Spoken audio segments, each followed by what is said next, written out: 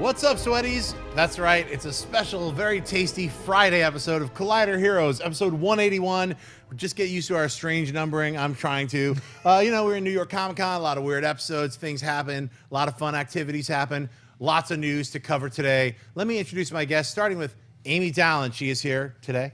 Hello, good to be here. New York was amazing. Thank you to everyone who came and said hi. It was such a blast. Right, wasn't it? It was like so crowded. I think it gets more crowded. It feels like it was more crowded. And you know who else is here? Who was there as well? Jon Rocha. What's up, man? Hello, everyone. Thanks for everybody coming up and say hi. And someone getting me sick. So thank you so much. I love it. Concrud, the nerd flu. Well, the concrud is almost unavoidable. Yes. Like a lot of people come up and want to shake your hand. I'm always doing the fist bump. And a lot of people know, oh yeah, you don't shake hands. And it has nothing to do with not shaking hands. Right. It's more about like, look, I'm meeting like thousands of people. And so I'm just trying to keep the germs just to this knuckle region. But anyway, you know what? Let's talk about some really cool stuff that just happened at midnight today, Friday the 13th. That's right, the new Mutants trailer dropped. Incredible. A lot of people were like unexpectedly surprised when it was announced yesterday. We're going to drop the new Mutants. Josh Boone was like, it's coming out midnight. All of us were very pleasantly surprised. I could speak for myself as being very happy to see that they went the full horror route. We had been talking about this many months ago when they first announced these 3 movies for 2018, that basically Fox has this certain agenda that they're going to follow through with, and they're going to make these films. Since they saw Logan and Deadpool be so successful, they're like, let's make the rest of our run try to turn it around a little bit. Frosty kind of like agreed earlier today. He was like, yeah, they have this agenda with every film. They want it to be different. So with the New Mutants, it just made sense because they were using the Chris Claremont, Bill Sienkiewicz run, the Demon Bear story, and they were going to go with a horror element. They were going to go with a horror theme, just like Deadpool's a comedy, breaking the fourth wall, just like X-Men Dark Phoenix perhaps is going to be a science fiction film. It's going to go into, we don't know what Dark Phoenix is going to be yet, but let's talk about reactions to New Mutants. Now, myself, having read those comics and loving Chris Claremont's run, Bill Sienkiewicz, masterful run, and recently those have been reprinted. You can get the trade paperback and kind of see what came before, like 30 years ago, to where we are now. Let's start with you, Amy, and New Mutants. So this is maybe going to be kind of a surprise. I didn't love the teaser, but I'm kind of okay with that because this teaser was not for me. This was for everyone in the world who isn't me. Yep. They have my money. They said New Mutants. They said Claremont and Sienkiewicz. I already know everything about those characters, and I love them, and I love the stories. And I'm watching this kind of being like, this doesn't have much to do with the X-Men. But that's the point, I think, of this, is they're trying to reach all the people out there who aren't me, who don't know who the New Mutants are, who don't know what this is, and they're trying to impress them with what you're saying, that like each film will have its own character. So they're like leaning on, like, there's nothing in that trailer that says this is the X-Men except like, do you know what a mutant is? And so in that sense, I mean, I can't lie. When we got the glimpse of Maisie Williams with her red hair, like, my heart started beating twice as fast. There's still that. Like, it's still a New Mutants trailer. Right. I'm really excited for it. But it is an interesting sort of, like, discussing the marketing strategy there. I hope that it is a huge success and gets the attention of everyone they're looking for, but I'm excited for when the, like, X-Men part starts showing up. I'm really glad you brought that up because I thought, just earlier, previous, me and Rocha were on Movie Talk, we discussed a little bit about this, like, the marketing technique. I think it's exactly what you said. I'm glad you said that. It's not for the dyed-in-the-wool New Mutants fans. This is to open it up to the rest of the people who might not even know that the New Mutants take place in an X-Men world, and they're not going to know that from this trailer. But I think the second trailer and then the third and final trailer before this film comes out will showcase not only the more magical and superheroic elements, but in a more darker and horror style vein. I think it's just opening this world up in a different avenue. What do you think, Rocha? Yeah, I love the trailer, but it may just be because I know, like you, Amy, I know the story and I've read it, John, like we talked about. I've read, so for me, I put things into the trailer that maybe if I hadn't read it, I would have been like, this is The Haunting 2 or something, or this is something like that. And so I can see what they're doing, but I applaud what Fox is doing. Fox was taking so much crap for the mistakes that they made with the superhero properties and the occasional hits with many more misses. So starting with Deadpool, they thought they'd take some more chances. Logan, this now, so to me, I like this. I like this idea. I enjoy enjoy that they're pushing the boundaries of what the superhero film can be. And starting out like this, it lets you know, especially from the opening line, that whole idea of the young rattlesnake. I said it on Movie Talk, this idea that they don't know how to use their powers, so they use too much of it. I mean, that scene with the fire, with the hand coming, like, what is that? You know, there's so much. So we're going to see them kind of understand how they use their powers, how they can hurt, how they can affect people. I love the opening cemetery shot. Is that an X-Men Days of Future Past shot from the comics where we see them walk all the gravestones and the headstones that have the names of the X-Men that were killed? So there's so much here from the comics that was already in that I enjoyed.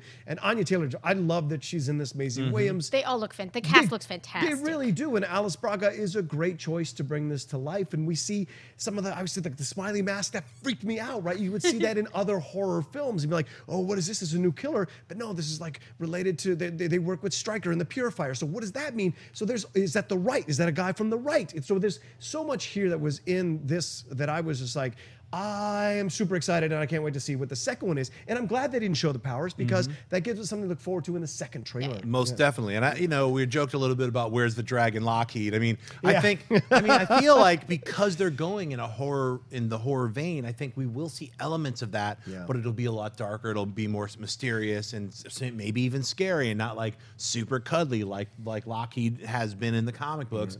I want to see Ilya Rasputin and the armor slowly appearing. I want to see that sword. I want to see all those elements. Look at Amy; she's getting like super amped up. She's getting sweaty. Super These are my people, and you're right. Like it does look good. I'm not bagging on it, and I'm so glad that hopefully it will get everyone really excited about these characters in this world, and that we'll get Limbo. And we know from things Boone has said in interviews, whatever does or doesn't happen at the studio level, we know that he loves this stuff, and he is a deep sweaty. Yeah. So, and you know what makes me really happy is Bill was on set. He's doing artwork for the movie.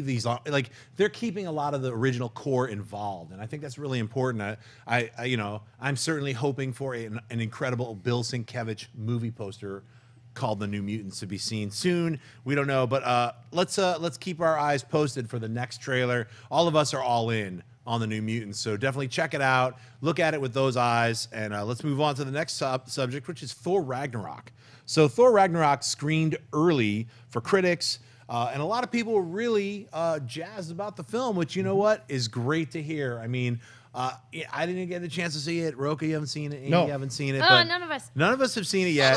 A lot of these other people, I don't know who they are, Mark Riley, got a chance to see it, and they were like, I loved it. And I was like, I cannot wait to see it now. I mean, it's so good to hear good news about the film instead of not like it was okay. I wish this part was better or this. So I mean, across the board, really fun. Everybody said they laughed, and that's kind of I'm not worried about Thor being too funny. I really am not. I'm looking forward to laughing a lot in a Thor film, because you never think that you'd say that. Thor: The Dark World, couldn't stop laughing. Man, those elves. Okay. Look, I'm very excited for Ragnarok, but I feel we're all going back and revising on those two previous movies are funny. They are. They're full of funny moments. They have moments, yes. This one will probably blow them out of the water. But I just, before we all forget and act like it was a dour fest through those first two. No, I'm not saying that. I'm definitely not saying it was a dour fest. Contrarian. It had that little dog at the end, remember? That's one of the post-credit scenes. No, there was a lot of funny stuff. The interactions between Thor and his brother. There was a ton of funny stuff. It just wasn't cracking out loud, I can't stop laughing kind of.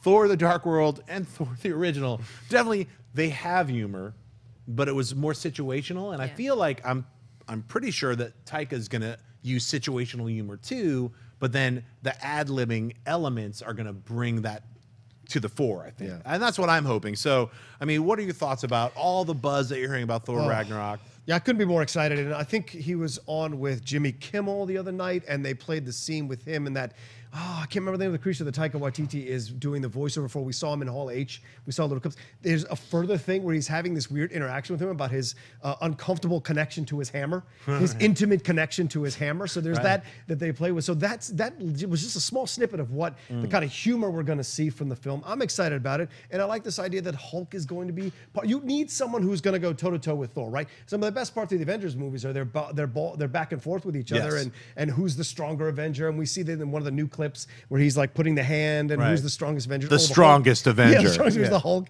You know, those kinds of things are great to see, and it's exciting to see them put that forward with this film. And I think we needed those first two films so that we can have a jump off where we have the humor and all this. Because you're right, Amy, there were funny moments in both those films with Hemsworth playing, like his fish out of water stuff when he's eating the coffee and he throws it on the ground. Like there's all that in the first movie, and in the second movie, there's all the interactions with the rest of his crew, with his boys, with Sif. The Warriors 3. The Warriors 3. Right. All of that is what brings the humor to the. So you're right. It wasn't Nolan's Dark Knight. It was definitely a lot more of a lighter Thor. But people haven't always liked the first two installments, and this is getting universal praise. So I think it's just those of us who love the first two installments are going to be even more happy to see this. So I'm jammed out about Absurder. Yeah. I'm super excited about Hela. But you know what? I like the comments that came out this week about Hulk. Yeah. Now, a lot of us know that, there's rights issues with Universal with having a standalone Hulk movie, and they weren't even sure they wanted to keep making Hulk standalone films. They feel like he works best as he's part of the story as opposed to the full story. And I feel like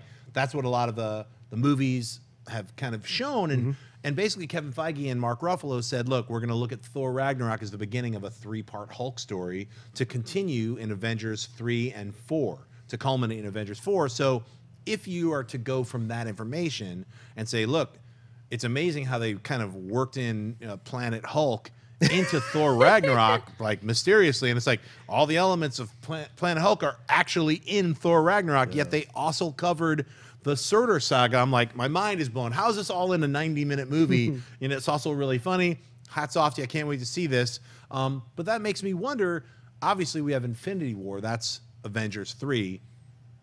Are we moving into World War Hulk for Avengers 4? What do you think, Amy? Ooh. Because we've spent a lot of time talking about what happens after Infinity War. Yes. And it would be like a sort of depressing place to take it, but it would be, there's some potential there.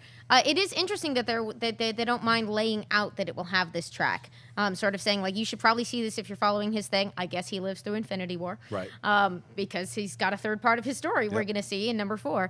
But it's an interesting approach to take. It really plays to the fact that like they're trying to take advantage of the thing that they do right now, which is the interlaced continuity. Like I know some folks are burning out on that because it feels like you have to see everything, but as long as they're doing it, they're like, here are the things we can only do because we have this model. Right. So I'm really excited to see how that plays out. I hope they call Avengers 4 Infinity Gauntlet.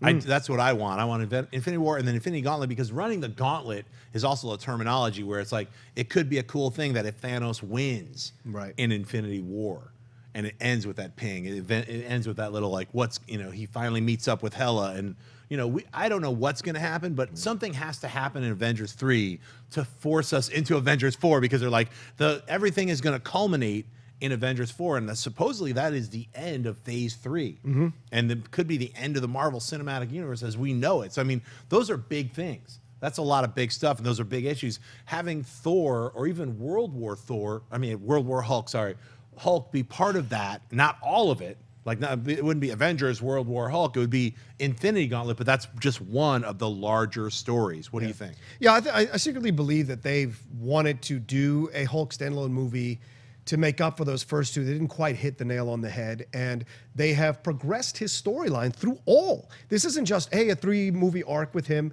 No, like the stuff with Black Widow, the stuff with them, him being found by Black Widow, and the first one. All of that is to lay the groundwork of this character through the films. It's kind of like their loophole because of the rights issues with Universal. So they are kind of moving around those by putting his story elements into these films. So I think it's smart, and it gets me excited that they're going to eventually do this. So I really believe there have been conversations through the whole thing that this is what's going to happen, and they're going to spin it off and give him a proper thing. And you're right, this may be the end of the Marvel Cinematic Universe, and with Robert Downey Jr. probably stepping aside, with Chris Evans maybe stepping aside, 2 characters that can still keep going are Hulk and Thor. So if you've got Hemsworth, because Hemsworth has never said he wants to leave, and Ruffalo is constantly coming back, and in the quotes with Kevin Feige, he has all these ideas for Hulk standalone movies. So those 2 guys, if you're going to have some kind of anchor into the next phase, they'd be good ones to start with. I'd love to see it. You know what I like seeing right now? CW. It's madness. It's DC craziness. there's so many characters popping off in CW. You got Black Lightning coming out, but we got these main 4 coming back. Supergirl season 3, Flash was down a little bit, but Legends of Tomorrow premiere. To me, I have to catch up. Like all these dropped. I know Rocha, you saw some of them. I do have to. Yeah. Did you see any of these? I haven't seen the premieres yet. Yeah, so I haven't seen these premieres yet. Rocha, what did you see so far? Let's talk truth for a second. Legends of Tomorrow is fantastic, and for whatever reason, it hits all the right buttons for me, and I love it. I don't take it seriously. The cast is amazing, and they have a lot of fun doing the show. And I think that's what bothers me about these other shows. I don't 100% sense that they're having fun doing them. And I think with Legends of Tomorrow, I do. I know the Flash cast loves each other, and they're really cool with each other, and I hope we get them on TV Talk in the future, or maybe even Heroes. But like, I sense that they're going too much to the aren't we funny angle, and I want to see something a little more rooted in reality. And with Legends of Tomorrow, it's like Guardians of the Galaxy. It has that vibe. And so it still has some reality stuff going on. And Katie Lotz is an amazing actress playing this part of Laura Lance. And so I thoroughly enjoyed Legends of Tomorrow. I thought Flash season 4 was a bit of a kind of premiere. And Arrow seems to be picking up where they left off last season. That kind of vibe where they're going back to the original first season, 2 seasons, where it was a darker Arrow. Right. Possibly killing people, all that. And Supergirl, I don't know what to say, man. I wanted to enjoy it. And I didn't enjoy it as much as I was hoping I would enjoy it. But I think there's still incredible amount of potential because Melissa Benoist is a fantastic actress, and I think she's great on that show. I just wish the writing would step up to the level of the acting that she can do. I really liked the interpretation of Supergirl and the more playful, fun, kind of feeling that everyone throughout all the seasons. I haven't seen this new 3rd season opener yet, but the first 2 seasons to me were really fun, and that's kind of what I wanted from Supergirl, and I'm glad so many other people watched it long enough to even get to a 3rd season, because I feel like that's a good counterpoint to Arrow. Like you have this dark, kind of grim world that some people really want to be in, and then you have this kind of fun, more brighter superhero-y kind of world that some people want to be in. And I think Legends of Tomorrow is a great place as well. It's a time travel series where you can jump all around the DC universe, and they're taking advantage of that. I know Jonah Hex has already been in 2. I know they're going to Constantine I think his name's Matt Ryan. Yeah, from the NBC one. Yeah, he's going to be in this season. So, what do you think accounts for the sort of soft ratings on a couple of these premieres? Is it just people who are going to be watching it later on the app? Is it just that their audience is now trained, like a bunch of people waiting for Netflix, a bunch of people watching delayed? Like, you hit it on the head, Amy. I think it really is. As our world changes, I think, Nielsen, who are these people? I mean, a lot of these things, these older ways of judging and, nobody watched it. Sorry, idiot. Everyone's got a DVR and it's collected for later. Or everyone's like, I'll wait for Netflix and just binge all 38 episodes. It's this mentality that exists now. And so people who are like somehow calculating these ratings need to get on it and figure that out. A lot of people were like, oh, it was a failure. Did nobody watch it? But why is everyone talking about it? Why is everyone that we know talking about it? Because they're going to watch it at some point. So it feels like it's on everybody's radar. Maybe they didn't see it when you programmed it at 8 o'clock on a Tuesday, but that's just not how people watch television anymore. That's how I feel about it. I think you nailed it, where people don't watch TV. I like to watch TV when I want to watch it, and that's the world we live in. I'm never going to watch something when it's on. Well, I think there are a number of factors here. With the Supergirl situation, I think it was because people kind of got turned off by the Mon-El storyline of the 2nd season and the way the season finale ended. Because the season finale, it was a series high, the 2nd season finale, and to come back on almost a series low for a season 3 premiere is shocking. And I think it's because people didn't enjoy the Mon-El storyline. But I also think, and this is maybe controversial, and people may hate me for saying this, but we have to deal with reality, and that a lot of people are cutting the cord. Cable is too much now. People don't want to pay for it anymore. People are borrowing other people's passwords to watch stuff on their online. People are watching on pirated websites. Right. So if there's a way to find a way to quantify this instead of folding your arms and being like, stop doing it, be real. People are not going to pay that much. The economy, people aren't making as much. People are going to cut corners within cut corners. And so to me, until we find a way to quantify how people are watching, the amount of views an episode is getting through any number of means, and I'm sure there is a way. We put man on the moon. I'm sure we could figure this out. Right. Until then, we won't know for sure what the ratings Rocha, you don't like that? That James Nielsen guy, he can't just be him. Let's move on. It is funny because cord cutting even hits, like, CW is free. But like a lot of people out there haven't even figured out how to get the free television into their television. Right. They don't even bother. Like they're just like, I don't know. Right. I'll just watch They're it on just- the app and stream Yeah, it the to my ears TV. and stuff. Yeah. Right. Holding the cords. I don't know how to connect these. You know what's connected is the 30-second Justice League trailers that we've been seeing, which are a lot of fun. I mean, I think they're introducing a lot more humorous aspects to the team. Like I said, I think Flash is the big standout. Absolutely love Wonder Woman. What are your thoughts about these newer 30-second trailers? Well, and I haven't been on since the full Comic-Con trailer. yeah, dropped. yeah, yeah. That's absolutely right. What do you feel? Let's get your quick thoughts on the actual Justice League new trailer. So I'm crazy excited for this movie. I had heard a lot about the trailer by the time I got to watch it, so I sort of like it was less different than I expected, but those differences were significant. Like just sneaking in the shot of Wonder Woman cracking a smile, like Right. that's a statement on behalf of the movie, and it's a statement I'm into. So I think I'm gonna love everything with the Flash. I'm really excited to watch this movie. I'm still. I don't exactly know what we're going to get. I like that I don't know the entire plot. I'm excited about that. I'm still watching all these things, and I feel like the movie's still going to have surprises for me, which is very exciting. I'm really looking forward to getting more of a sense of, like, Cyborg's personality, some of the stuff that, like, is hopefully going to emerge within the movie. But, yeah, bring it on, Justice League. Rocha, what do you think about these 30-second spots? Oh, I love the spots. And I know some people here have seen it, or a couple who've seen it. I have no friends who've seen it, and whatever with that. I'm still looking forward to it. And I love these spots because they make me feel like they've done the right thing, which is the combination of humor and serious situations. And yes, they all have their personalities, and we see it on the separate spots that they all have those moments, like when Cyborg catches Aquaman and said, the ride isn't over yet. And like all of that stuff, I dig it. And some people are pushing back saying, oh, he's such a bro. I dig the bro aspect of Aquaman. It's a new way to do it. Instead of having some, passive-aggressive, touchy-feely blonde guy complaining about his arm. I talked to fish. I talked to fish. Like, I wanted something more. So I like the spots, love it, and I can't wait to see the movie. Yeah, I think making Aquaman Conan the Barbarian, but the real version kind of made sense. And a lot of people were like, why is he looking? Well, I think that's going to, hopefully it doesn't get too surfery, but we'll see. Yeah. I'm really excited about Justice League and Thor Ragnarok. Well, that brings our show to a close.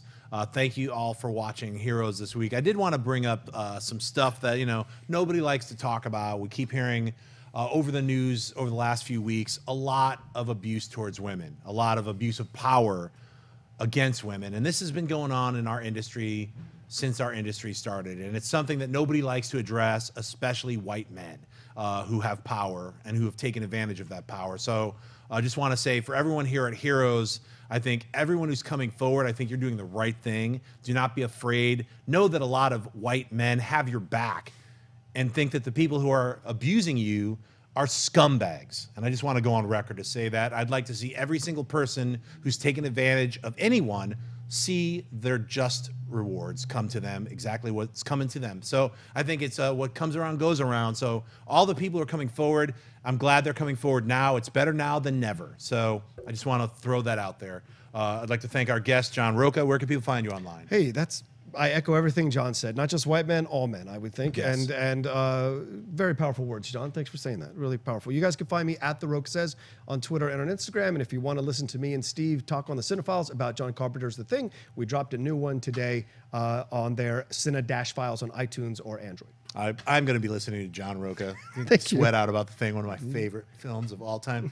Amy Dallen, where can people find you online? You can find me on Twitter and Instagram at Enthusiamy. Thanks for those words. Be kind. Everyone you watch and admire has been through versions of this. Just support. Thanks. Yeah. And you guys have a great weekend. I'll see you all next week. What's up, Sweaties? Jon Schnepp here. Thanks for watching this episode of Collider Heroes. You want to watch more Collider episodes of Heroes, comic book shopping, you can click on any of these links right here to get more of that content. You can subscribe right now and share Collider Heroes, share comic book shopping with your friends. Thanks for watching.